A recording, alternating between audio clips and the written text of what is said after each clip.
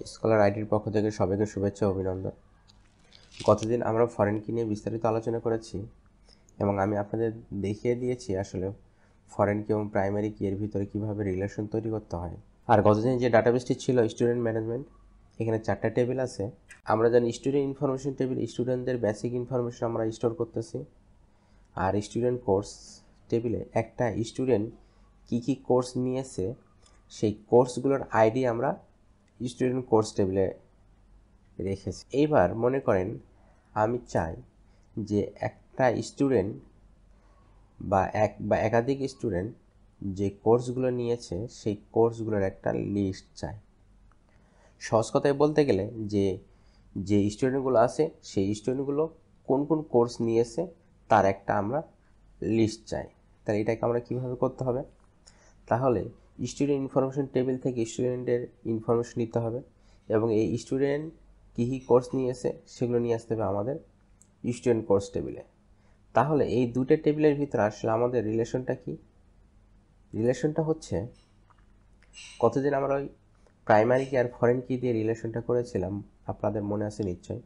এখানে দেখেন student information টেবিলের যে আইডিটা ছিল এইটাকে আমরা স্টুডেন্ট কোর্স টেবিলে ফরেন কি হিসেবে কিন্তু আমরা ইউজ করেছি।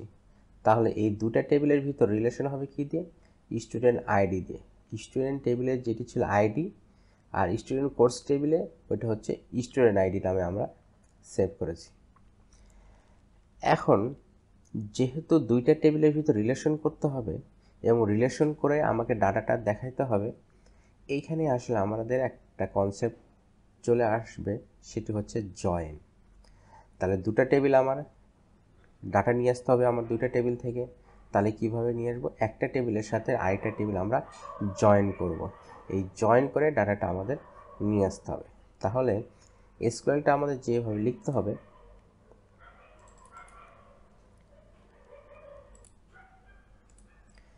সিলেক্ট স্টার ফরম, টেবিলটার নাম ছিল স্টুডেন্ট ইনফরমেশন। এখন এই স্টুডেন্ট ইনফরমেশন টেবিলের সাথে আমরা জয়েন করতেছি কোন টেবিল? Students course table.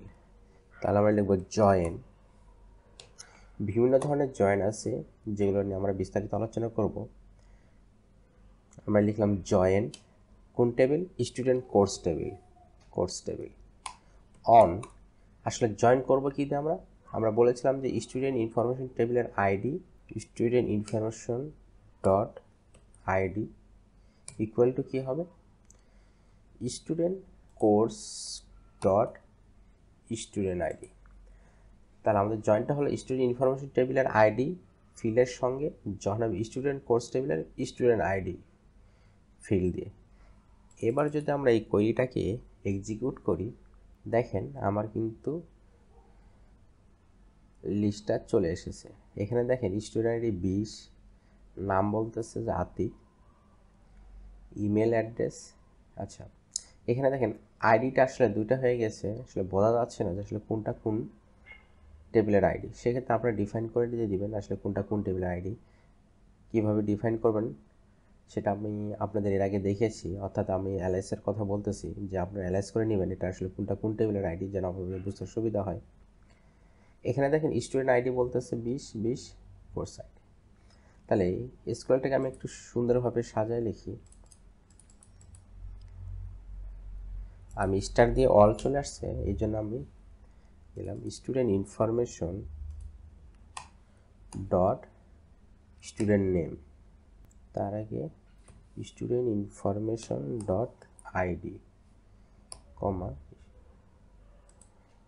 এরপরে স্টুডেন্ট কোর্স টেবিল থেকে আমরা নিব কোর্স আইডি। এবার আবার এক্সিকিউট দিলাম।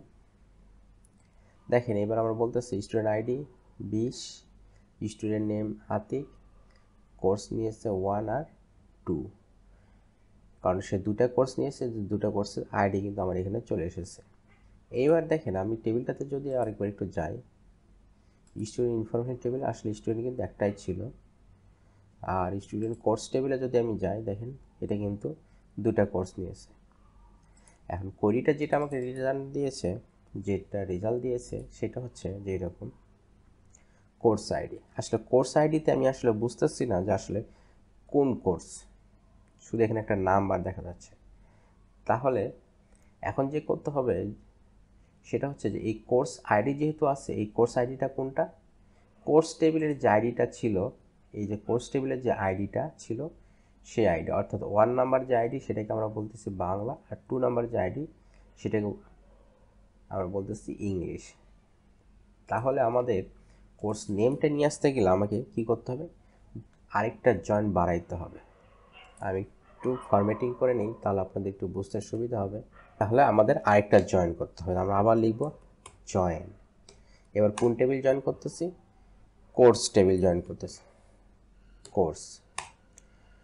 তাহলে জয়েন করব কি দিয়ে, স্টুডেন্ট কোর্স টেবিলের course ID equal to course টেবিলের আইডি। আর এখানে স্টুডেন্ট কোর্স থেকে আসলে আমি নিব না, আমরা এটা দরকার, আচ্ছা আইডি রাখি সমস্যা নেই, কমা দিয়ে আমাদের কোর্সটার নামও দরকার, তাহলে আমাকে নিতে হবে নামটা আসছে আমার কোর্স টেবিলে কোর্স ডট নেম। এবার আবার রান দিলাম, একটা এরর দিয়েছে, বলতেছে not unique table Alice student course. এখানে একটা এরর আছে কারণ এখানে আমরা অন দিই নাই, এখানে আমরা অন দিয়ে দিতে হবে। এবার আবার এক্সিকিউট, গোতে ক্লিক করে এইবার দেখেন আপনাদের নাম, স্টুডেন্টের নাম, স্টুডেন্টের নেম, কোর্সের আইডি এবং কি কোর্স সব চলে এসেছে। আমাদের এসকিউএলটা ছিল এরকম, সিলেক্ট স্টেটমেন্টে আমরা কোন টেবিল থেকে ডাটাগুলো সিলেক্ট করতেছি সেটা আমরা বলে দিয়েছি, তারপর জয়েন করেছি। প্রথমে আমরা একটা মেইন টেবিল আছে স্টুডেন্ট ইনফরমেশন, তারপর আমরা স্টুডেন্ট ইনফরমেশন টেবিলের সাথে স্টুডেন্ট কোর্স টেবিলটাকে জয়েন করেছি কি দিয়ে, স্টুডেন্ট আইডি দিয়ে। তারপর স্টুডেন্ট কোর্স টেবিলে যেহেতু আমরা কোর্সের আইডিগুলো রেখেছি, এই আইডিগুলো দিয়ে আবার কোর্স টেবিলের সঙ্গে জয়েন করে আমরা কোর্সের নেমটাকে নিয়ে এসেছি। এইভাবে আসলে আমরা এক বা একাধিক টেবিল আমরা জয়েন করতে পারি। আপনি চাইলে আরও অসংখ্য টেবিল জয়েন করতে পারবেন, তবে বেশি জয়েন করলে যদি আপনার অনেক টেবিল হয়ে যায় সেক্ষেত্রে বেশি জয়েন করলে কিন্তু আবার কোয়েরিটা আপনার এক্সিকিউট হতে একটু টাইম নেবে। আমাদের ভিন্ন ধরনের জয়েন আছে, inner join, left join, right join, আরও অনেক ধরনের জয়েন আছে যেগুলো নিয়ে আমরা পরের ক্লাসে দেখব। আশা করি আপনারা বিষয়টি বুঝতে পেরেছেন যে আসলে কীভাবে একটা টেবিলের সাথে আরেকটা টেবিল কীভাবে জয়েন করতে হয়। আপনার এই জয়েনটা আসলে অসংখ্য কাজে লাগবে, তাই আপনাকে কীভাবে একটা টেবিলের সাথে আরেকটি টেবিল জয়েন করবেন এটা আসলে জানাটা অনেক বেশি ইম্পর্টেন্ট।